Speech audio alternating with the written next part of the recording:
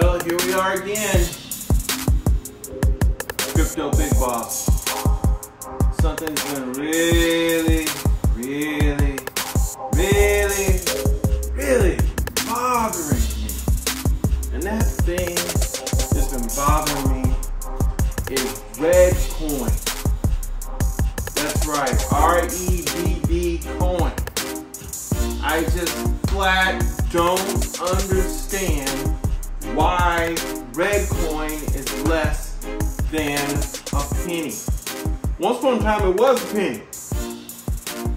But if you go and look at Redcoin, it purports to be the social currency of choice. They claim they've got over 60,000 users, might even be more than that. They claim that it's in 50 different countries.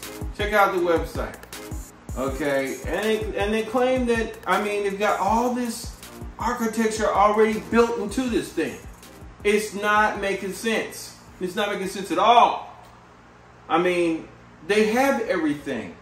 If you take a look at this GoURL.io site and everything, they got everything that developers need to integrate crypto payments into your site, into your project, and they've got the code written for you. Yes, it's PHP.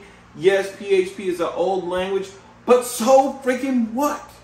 The capability is there, and I just don't understand why this thing has not exploded. I've been talking about Redcoin ever since 2018.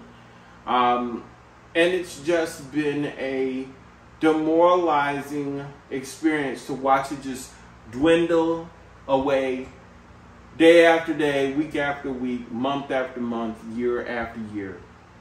It is sitting at 0.0006 cents, whatever the hell that is. It's not even near a penny. So I'm starting to wonder, is there something wrong with it? I would love to see your comments in the comment section.